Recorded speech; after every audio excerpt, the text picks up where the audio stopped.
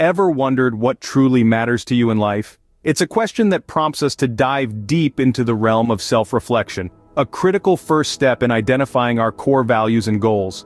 You see, life is a jigsaw puzzle, and our values and goals are the corner pieces. They provide the framework, the big picture that guides us in placing all the other pieces.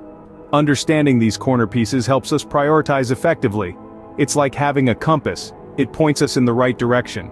We begin to see what's worth our time and energy, and what isn't.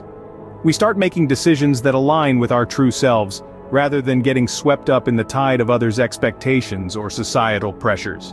The journey towards effective prioritization is an inward one. It's about uncovering your unique truth, your passions, and your purpose. Remember, the first step to prioritization is understanding what matters most to you. How do you decide where to invest your time and energy? A powerful tool to aid in this decision-making process is the Eisenhower Matrix. Named after the 34th President of the United States, Dwight D. Eisenhower, this matrix is a simple yet effective way of organizing your tasks. Imagine a square divided into 4 quadrants. The vertical axis represents urgency, and the horizontal axis represents importance. By categorizing your tasks within these quadrants, you can gain a clearer understanding of what needs your immediate attention and what can be scheduled for later. The top left quadrant is for tasks that are both urgent and important, like meeting deadlines or handling crises. The top right quadrant is for important but not urgent tasks, which contribute to your long-term goals. The bottom left is for urgent but not important tasks, usually distractions that demand your time. Finally, the bottom right is for tasks that are neither urgent nor important, and these can often be eliminated. The Eisenhower Matrix, a tool to help you decide where to focus your efforts. How do your daily activities align with your long-term goals? This question is paramount when considering the synergy between goal setting and alignment of actions. It's not enough to merely set goals. We need to ensure our day-to-day activities align with these objectives. Think of it this way: your goals are your destination, and your daily actions are the steps you take towards that destination. If the steps don't lead to the destination, you'll find yourself wandering aimlessly. So, how can we create this alignment? Start by clearly defining your goals. Then break them down into smaller, achievable tasks. As you plan your day, week, or month, ensure these tasks feature prominently in your schedule. Every email you send, every meeting you attend, every project you undertake should serve a purpose. Each should contribute in some way to the achievement of your goals. Remember, every action should propel you towards your goals. Does your time often slip away from you? It's a common problem, and one that time blocking can help solve. Time blocking is a technique where you assign specific time slots to individual tasks. Think of it as making an appointment with yourself to focus on a particular task. This method is not about cramming as many tasks as possible into your day. It's about dedicating focused, uninterrupted time to the tasks that matter most. By scheduling your day in this way, you can increase your productivity and reduce the stress of feeling overwhelmed. Imagine having a clear view of your day, knowing exactly what you'll be working on and when. No more jumping from task to task or feeling like you're constantly playing catch-up. Instead, you'll have a clear path to follow and the satisfaction of knowing you're making progress. Time blocking, a technique to make every minute count. How do you handle commitments that don't align with your priorities? Living a prioritized life sometimes means declining opportunities or commitments that don't align with your goals. It's not about being rude or dismissive, but rather about maintaining focus on what truly matters. This is the art of saying no with grace. Imagine life as a garden. You can't let every type of plant grow wild and expect a well-maintained landscape. You have to make choices, pruning away the excess to allow your chosen plants to flourish. Similarly, saying no to irrelevant commitments allows your core priorities to thrive. But how do you say no gracefully? It starts with being respectful and understanding. Acknowledge the request, express your gratitude, and then explain why you can't commit at this time. It could be as simple as, "Thank you for thinking of me, but I can't take this on right now due to my current commitments." Remember, when you say no to something, you're saying yes to something else, something more aligned with your priorities. It's about freeing up your time, energy, and resources for what truly matters to you. Embrace the power of no. It's not a rejection, but a redirection of your energy towards your priorities. It's not closing a door, but opening a pathway towards your goals. The art of saying no can open doors to what truly matters. Do you prioritize taking care of yourself? This question may seem unnecessary, but it's one we often overlook as we navigate the hustle and bustle of our daily lives.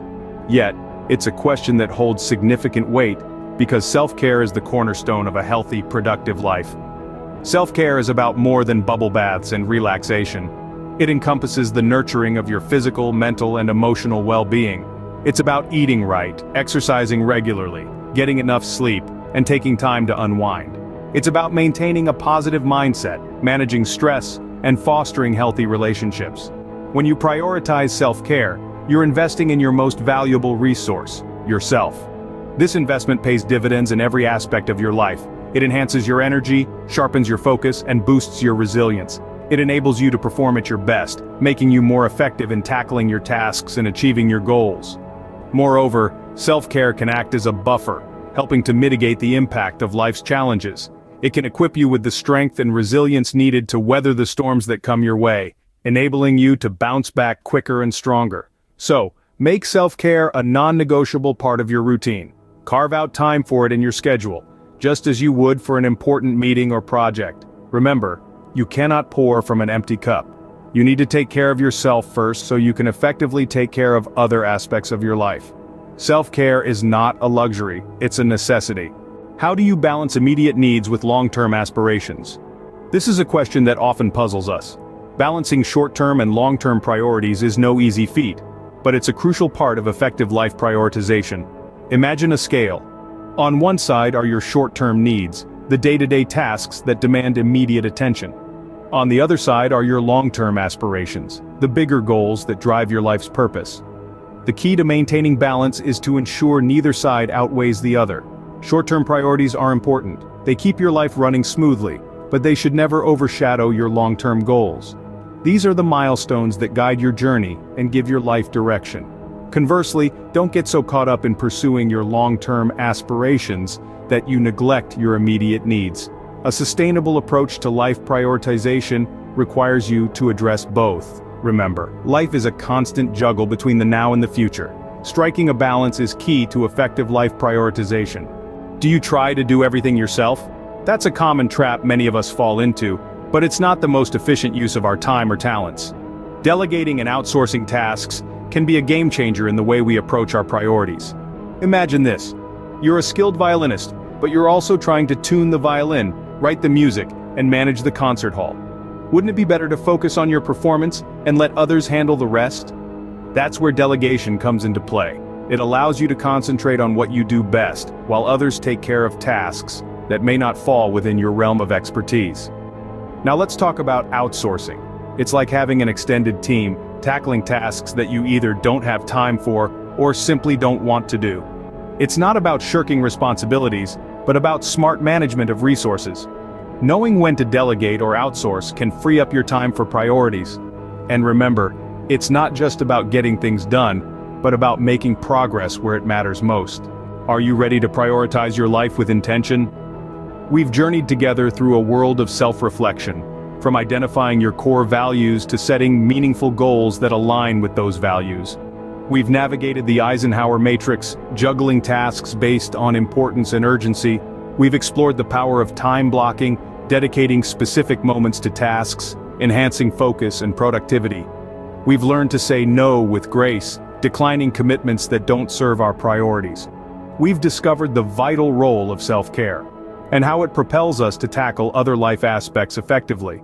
We've balanced short-term needs with long-term aspirations, creating a sustainable approach to life prioritization. And we've learned when and how to delegate or outsource, ensuring efficient use of our time and talents. Now the ball is in your court. Whether you are a busy professional, a diligent student, or someone seeking a balanced life, the time to start your prioritization journey is now. Start prioritizing with intention and see the difference it makes in your life.